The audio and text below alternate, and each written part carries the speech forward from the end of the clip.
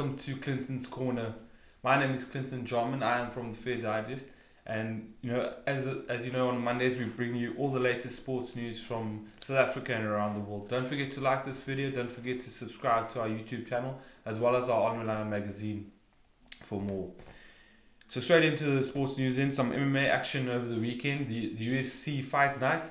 Jack the Joker Hermansson took on Jared Cannonier, I think his name is. It was a middleweight fight between two potential maybe contenders for the title in future. Jack's been causing quite a stir recently with his record and his wins lately, but so has Jared as well. He's been slowly moving his way up the ranks, and maybe now will be considered after this fight will be considered a legitimate contender. So this fight was stopped by a TKO in the first round. Jack was changing levels, and as he changed levels, Jared caught him with an uppercut, and from then on it was just ground and pound for Cannonier, and the referee had to stop the fight. After the fight, he did say that now he's looking at he wants a title shot and perhaps maybe in his next fight. So we'll have to wait and see on that one.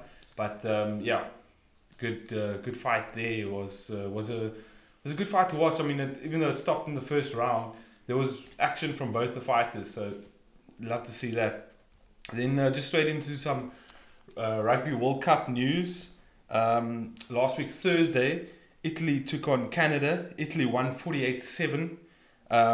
Italy looking confident ahead of their clash against South Africa. That should be an interesting one for the Boks. I think we'll come away with the victory, but I don't think it's going to be as easy as people think. Then also Thursday, England cruising to victory over the USA, 45-7. England looking very confident at the moment. Then Saturday started off with Argentina against Tonga. Argentina winning out this one's 28-12, but Argentina far from convincing in this one. Now, Argentina lost their first game obviously to France, so this is their first game that they won and getting their campaign underway. But I thought Argentina would do a lot better in this group, I must admit. I thought they could take the French, and I definitely thought they'd be better against Tonga. Argentina, maybe they'll slip through into the quarterfinals, but I think that'll be as far as they go this year. Then more from Saturday, the upset of the weekend, the upset of the tournament so far, the host Japan getting one over Ireland, 19-12. This was a game that in my friend circles and at my local cricket club, I kind of predicted. The boys were saying before the game, like, oh no, Ireland's gonna put 20-30 points on them. I said, no, watch, they're gonna beat the Irish, and they came through and they pulled through and they won it. So that just smashes that pool wide open now, and the Boks were possibly looking to take on Ireland in the next round, but that could be Japan. If Japan win their remaining games, they'll end top. So definitely that pool very open at the moment. Also from Saturday, South Africa beat Namibia 57-3. There will obviously be a full review of that game on Friday when I do the Wild Pro Tier. So I'll give a full review and what I thought and the mistakes that were made and whatever in that game. So there'll be a full review on that on Friday. And then moving along to Sunday, picking out certain results here. Wales took on Australia, and Wales beat Australia 29-25. Wales, had a very strong first half. Put up good points against the Aussies, and then the Aussies came back very well in the second half, but never managed to take the lead and never quite managed to grab the game by the scruff of the neck. There was a moment quite towards the end of the second half where Australia kicked a penalty, and I thought that maybe they should have gone for the line at that point. It would have given them the lead. It would have been a bit more of a risk, but it would have given them the lead and a semblance of control and asserted their dominance that they showed throughout that second half. So, but there's still another chance for Australia. I think they'll still make it through as second best in their group, so not over yet for them. And then today, Scotland, as I said earlier, that pool that they're in, they blew that pool wide open by beating Samoa 34-0. A comprehensive performance from the Scots.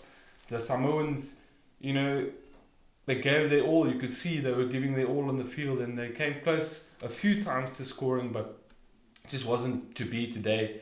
2 penalty tries in the second half as well against them. So, you know, Samoa, not quite as good as they used to be at the World Cup, but, you know, I think even though the scoreline was 34-0, gave Scotland a decent game. You know, I think Scotland, there'll be a few sore bodies tomorrow. Then just some athletics for you guys over the weekend. Obviously, the World Champs started, the IAAF World Champs. Unfortunately, our South African athletes haven't been doing as well as perhaps they would have liked. Akines Mbiem, he made the final of the men's 100 meters with a time of, I think it was 10.001, and that was to make it into the finals. Unfortunately, he had a slow start in the finals and never managed to recover from that slow start, and he ended 4th, just outside the middle placings. Bitterly disappointing for Mbiem, because I think this has been probably his best running season this far, and you know, he did say that he'd come back stronger and faster next season. Then just more in the athletics, our 2 long jumpers, Luvo Manyango and Rushwal Samai, they ended 4th and 5th respectively in their long jump events. Unfortunately, also just missing out on some medal placings. So, like I said, the South African athletes not doing as well as they would have hoped in that one. Then just moving on to some NFL news from the weekend. The Saints took on the Cowboys, and the Saints winning out this one 12-10. Both teams move now to 3-1 starts, and you know, Dallas's first loss of the season. The Rams took on the Tampa Bay Buccaneers, and this was quite a surprising scoreline, 55-40 to the Buccaneers. I don't think anyone would have called that before the game, or you know, before the season started. Even the Bucs really doing well in this one. For the Rams, worrying signs. You know, their defense is what sort of made them Super Bowl contenders last season. So it's worrying that they're letting 55 points in against the Bucs.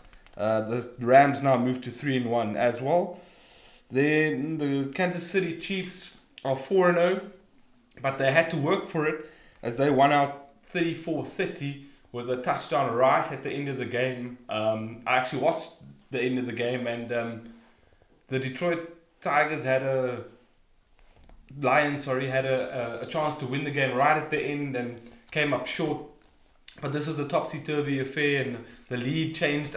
I think it was 5 times in the second half and 3 times in the fourth quarter. So that just shows you how close that one. But the Kansas City Chiefs pulling it out in the end. They moved to 4-0 now.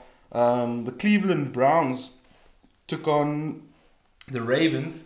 The Ravens are looking to bounce back after losing to the Chiefs, and the Browns are looking to bounce back after their loss from last week as well.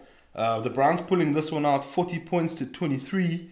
So both teams now 2-2, and I think their respective records reflect where those two teams are at the moment. I don't think they're quite Super Bowl ready, but they might be playoff ready. The Patriots moved to 4-0 as well. They won 16-10 over the Buffalo Bills. This is a game that I did watch. The Bills' defense was amazing the whole afternoon. They, came up with stops. And if it wasn't for the Patriots' defense, I don't think the Pats would have won this one. And a number of things going their way as well, like the quarterback from the Bulls going off in, I think it was the third quarter, going off injured. So I think the Pats were pretty lucky in this one, but they did come up with a vital stop in the fourth quarter with about 2 minutes to go, and You know, that defense, that much vaunted Pats defense, came through for them once again. Then just moving on to one to watch for over the next weekend will be Dallas versus Green Bay.